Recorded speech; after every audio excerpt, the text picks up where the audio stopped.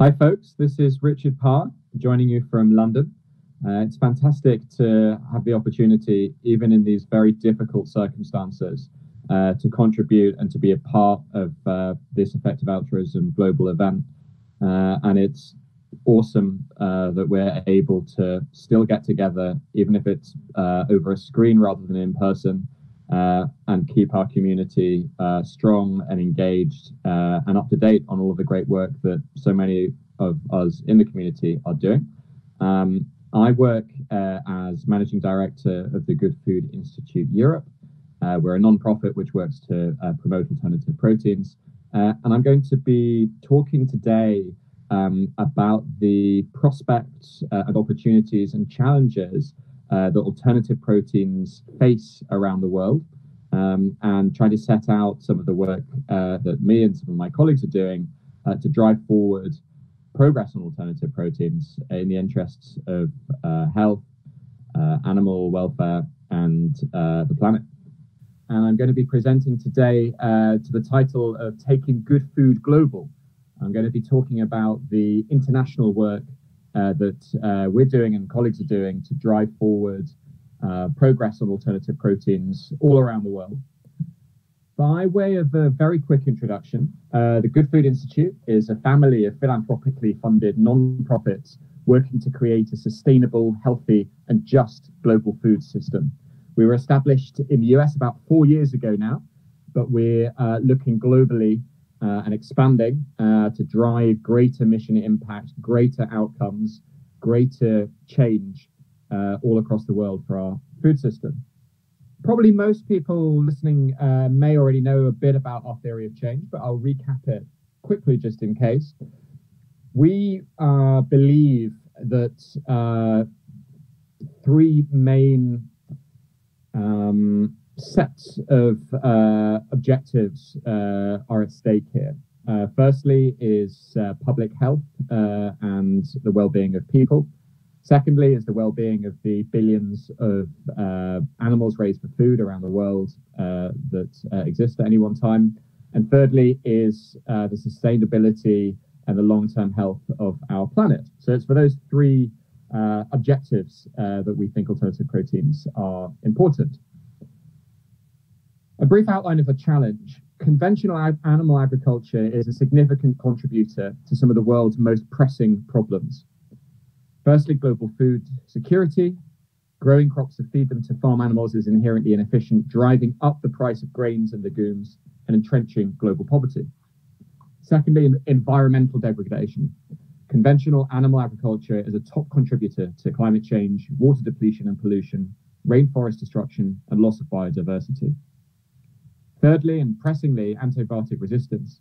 The vast majority of antibiotics used are administered to farm animals, and this is accelerating the evolution of antibiotic-resistant bacteria.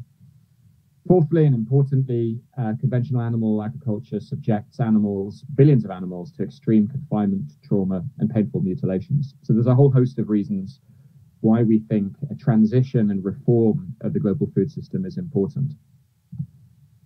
Now, at this time, there's one question on all of our minds, and that's how can we, as well as respond to the devastating current pandemic, how can we prevent future pandemics emerging? Now, this is a big topic, and I'm not going to make it the focus of my talk, but just quickly to note that many disease outbreaks, as we know, are zoonotic, originating in animals and then crossing the species barrier to humans. And many of these zoonotic diseases are linked to animals raised for food. Obvious examples are avian influenza from chickens and other birds, and swine influenza from pigs. Now, in the long term, reforming the way we produce meat has the potential to make a contribution to a reduced risk of cross-species disease spread. This is a big topic, and I would encourage anyone who's interested in considering it further to check out a very thoughtful and well-informed article written recently in Wired magazine by Liz Speck, PhD, who is GFI's Associate Director of Science and Technology. And the hyperlink given on the slide will allow you to find that. Now, thinking back to all four of these challenges outlined previously, we think that an important part of the answer to those challenges lies in alternative proteins. Brief definitions: plant-based meat, which is a combination of proteins, fats, minerals, and water, all the components of animal meat sourced directly from plants. And then there's cultivated or cell-based meat, which is meat produced from a small sample of animal cells replicated outside of the animal. Now, these two ways of producing meat have got the potential to deliver all of the pleasure and satisfaction and cultural significance that many people find in conventional meat, but deliver it in a much more sustainable and compassionate manner. We think promoting these things is a really important part of the road towards a more sustainable, just and kind food system. At the Good Food Institute, we work in three main ways to improve and to drive forward progress on these technologies. We work directly with scientists in order to drive forward the scientific breakthroughs which are needed to really bring the full potential of these interventions to scale. We work directly with companies to get more existing companies stocking these products and selling these products, and also to drive the creation of new companies, new entrepreneurs, new investment in the sector. Thirdly, and very importantly, we work to promote a supportive policy environment for these things. We started about 4 years ago in the US and have built up an incredible set of expertise and an incredible track record of impact. But as an organization which is driven by outcomes and by an optimizing mindset, a mindset which is familiar to many in the EA community, we want to drive not just a US-focused reform of the food system, but a global one. And to that end, GFI has established a series of affiliates around the world in Brazil, India, Israel, Europe, and in Asia Pacific. And we work to strategically magnify and enlarge the impact that we have around the world. What I want to talk about in this talk today is quickly to run through some of those regions and to indicate and talk about some of the unique context of promoting alternative proteins in those regions, to identify some of the things which we think are priority areas for intervention, and to outline some plans for the future. Firstly, to start with Europe, the part of the world that I know the most. Why is Europe so important for driving global change? Firstly, there's an absolutely massive set of human capital in Europe in terms of scientific expertise, in terms of entrepreneurial drive and vision, and in terms also not just of human capital, but of financial capital. There's massive potential here. It's got a market, a population size twice that of the US, so it's a significant consumer of meat, eggs, dairy, and seafood. And also the stakes here are very high. There is a real, we're at a real kind of fork in the road, I think. And there is a genuine chance that the outlook for alternative proteins could either go really well, or it could run into a series of roadblocks and risks. And so we think against the counterfactual that taking action and intervening in Europe has got the potential for very high impact. To talk through some of the main challenges which alternative proteins face, and from that, some of the work that I've been focused on to drive progress, we think that there are basically three key obstacles that need to be overcome to see alternative proteins come to scale and the impact that we want. Firstly, it's scientific, and actually ensuring that we can get scientific breakthroughs that are needed to create better and cheaper products for people to enjoy. Secondly, in Europe is regulation and ensuring that these products can fairly come to market. And finally, consumer acceptance and consumer attitudes. And to that end, public engagement is really important. Some of the examples that GFI Europe has managed to drive change on over the last year include we have a big focus has been to encourage the European public funding sector to engage and to invest in alternative proteins research and development. The EU is about to sign off a 100 billion euro program over the next 7 years of research and innovation. We think there's a very strong case for a chunk of that money to be invested in alternative proteins R&D. And just within the last few months, we've actually had an important example of progress on that front, which is through our engagement with EIT, which is a major EU funding agency.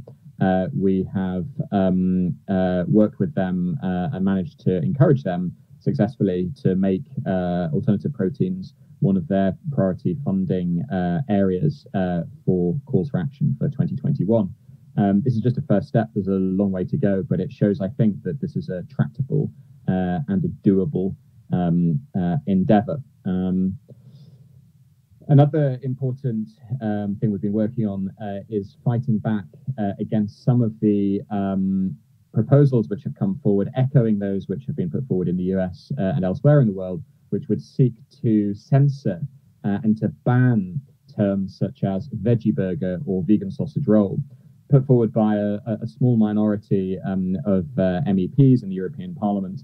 And we have been working with other like-minded organizations to push back against this irrational proposed restriction on what you can call plant-based products. We have had some success in prompting relevant decision makers to pause a little bit and reconsider some of these proposals, but we're right at the beginning of what will be a long and a taxing fight on this. And although we've made some initial progress, there's a lot more work to do, and that will be a big focus of our work in Europe going forward. Another thing that we've been doing is trying to inform and enlighten the public debate and discourse on alternative proteins, engaging with mass media.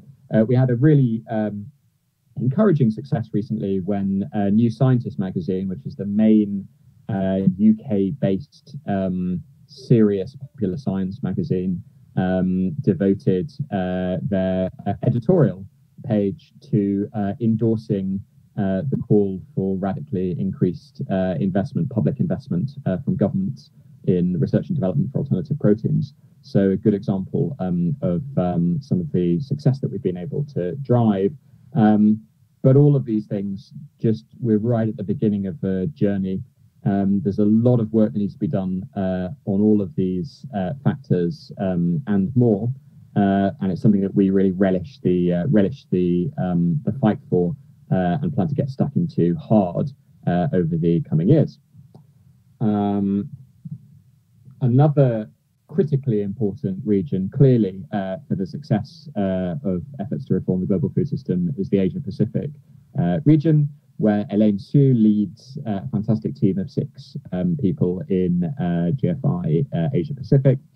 It goes without saying, and is no surprise to members of the EA community, that the sheer scale of the global population, the proportion of the global population in Asia Pacific, makes it an absolutely critical arena where the global impact and prospects of alternative proteins will essentially be decided, and so is just critically important to get right.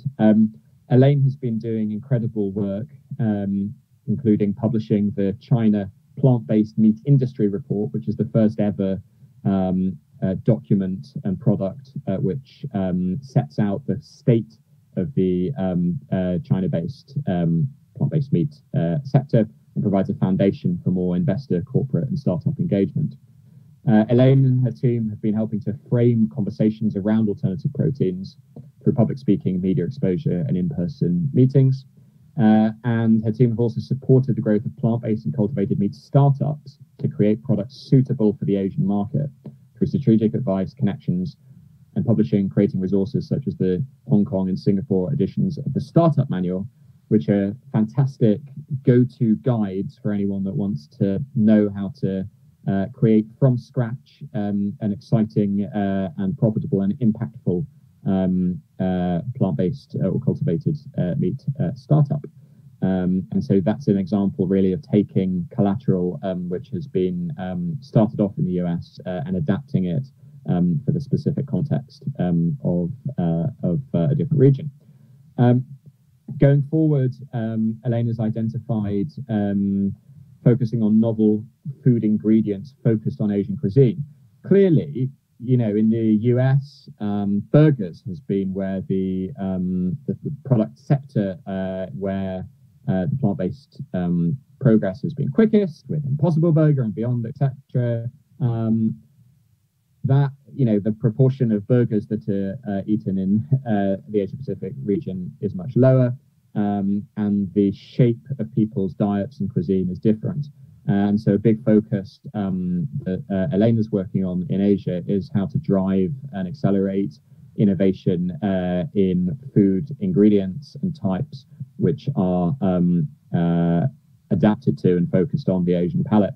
In terms of context, of course, Asia Pacific can probably claim to be the great grandmother and father of plant-based meat.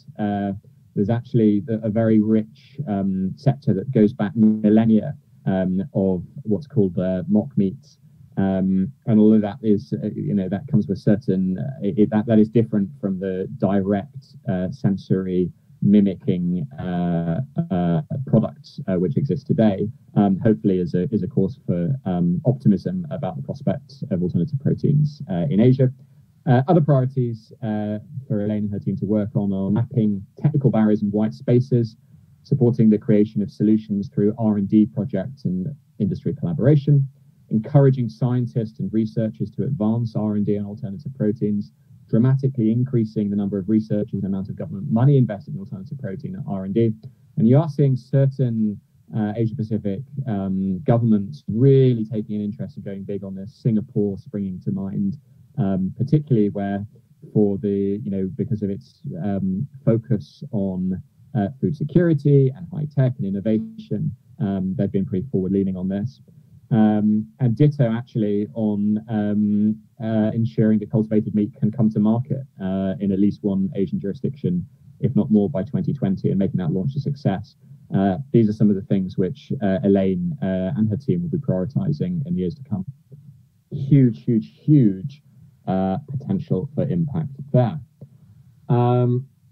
Turning to India, and many, I suspect, people will know Varun Deshpande, who leads GFI India and who is also a stalwart of the effective altruism community, and in many ways the driver and founder of the EA movement in India. Why is India important, particularly important for the future of alternative proteins? Obviously, population, no need to say any more about that. An enormous and growing proportion of the global population.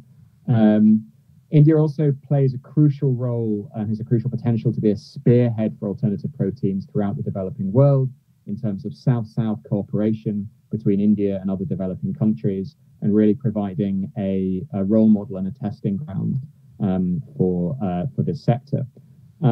Also, Varun has identified that the work that he's doing is particularly important perhaps in India, because the counterfactual is basically, I summarize, but the sector pretty much didn't exist and won't grow nearly as fast if it wasn't for Varun and his team really making connections and driving this forward.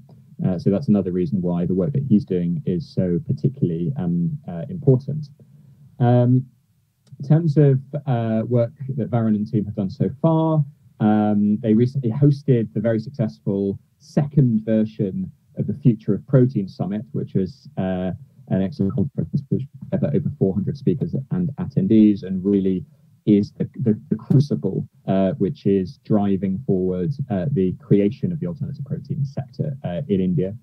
Varen has delivered incredible results already, including working with the government of India to secure $640,000 US of cultivated mutton research, which is a type of meat which is particularly enjoyed in India, and also working with the government of India and other players to drive forward the creation of a research centre for cultivated meat. Aside from engagement with policymakers, Varen's also been successful in engaging senior leadership at over 25 major corporations in India, supporting the startup ecosystem, educating investors, and speaking at prominent industry events. In terms of looking forward, GFI India is working on the launch of a mission for smart protein in partnership with government agencies, corporations, universities, and philanthropies. Again, it all comes back basically to driving the creation, catalyzing the creation of the alternative protein sector in India. And to that end, GFI India is looking to set up a startup incubator to take nascent and newly formed alternative protein companies and really give them the kickstart, the expertise, the introductions that they need to succeed and to reach scale. GFI India is also going to be advising companies on the development of corporate innovation facilities and fostering the publication of pivotal market and consumer research. We're also planning to establish a scientific research grant program to accelerate technology transfer for alternative proteins in India. Clearly, the science base of India very strong, and if we can get more Indian scientists working on creating the breakthroughs we need, that could really help drive the global acceleration of scientific progress on alternative proteins. And GFI India will also be funding original research in economics, food systems, sustainability, and policy. Turning to Israel, from one of the world's largest countries to one of the smallest, but still critically important, Israel being an absolute tech powerhouse and one of the most innovative and dynamic countries across the tech sector, but particularly also in food technology, and actually the home of many of the most important startups which are driving, more than startups, established companies, e.g. Aleph Farms on the cultivated side, who are really leading the way on this. Near, who came on board just a few months ago, has already helped to drive and work with the Israeli government to plan for a national food institute, which will allow cutting-edge food innovation. The team have worked with all of the big food companies in Israel in order to target their R&D resources toward alternative proteins. And GFI and NIR and Co have held and participated in dozens of events, creating a name for GFI Israel as Israel's thought leader in this field. We're very lucky to have Tom on board as senior scientist, who is a genius level thinker and driver of science research, and is one of the most respected players in this field, and is really driving things forward strongly in Israel. Looking forward, the team wants to compile a national plan for making Israel a top global alternative proteins R&D center. They're aiming to stimulate academic research through intense engagement with leading institutions, giving courses and lectures, organizing events, and building student groups. Commensurate with the scientific expertise and focus of the team, they're looking to create a fund for PhD students, specifically targeting alternative protein research, and therefore generating significant additional research in the field. And I think the GFI Israel team is going to be, helping to drive significantly more scientific breakthroughs coming out of Israel. And the team is also looking to engage at a policy level with the Israeli government with the objective of encouraging the Israeli government to commit to become a global leader in alternative proteins R&D. So together with Or, Hadass, and Lior, Nir and Tom are really making incredible progress in Israel. Last but very much not least, and zipping all over the globe, turning now to Latin America and Brazil as one of the crucial arenas for alternative proteins work. Clearly, Brazil, the economic powerhouse of Latin America, and also, as we know, a place where meat is enjoyed and where meat is produced at scale. Brazil, GFI, led by the fantastic Gus in Brazil, who has basically, without wanting to exaggerate too much, over the last 2 or 3 years, basically helped to move the Brazilian alternative protein sector from essentially non-existence towards an absolute ton of product launches and a ton of new entrants, not just to the local Brazilian plant-based meat market, but actually also increasingly encouraging them to export and to go global. There's a ton of specific examples, a good one being the Futuro burger, which was the first real next generation plant-based burger sold in Brazil. And Gus and his team were in at the ground level of interacting with the company that launched that to provide them advice and guidance and to encourage them to move into the plant-based sector, and is a huge success and now going global. Gus and his team have engaged with many leading companies, including some of the largest animal product corporations in the world, playing a key role in successful national and global launches of their plant-based products. Also, with the advice of Alexandra Cabral, has worked to successfully engage with the Brazilian government on important things such as a regulatory process for both plant-based and cultivated meat. And Gus has built a strong partnership with Brazil's National Public Agriculture Research Institute, Embrapa, to stimulate scientific research on alternative proteins. Looking forward, Gus is planning to expand that work with a particular focus on the regulatory agenda, with the goal of making Brazil one of the first 5 countries to fully regulate cultivated meat. The team in Brazil is looking to stimulate local research through partnership with Embrapa and helping researchers secure government grant funds.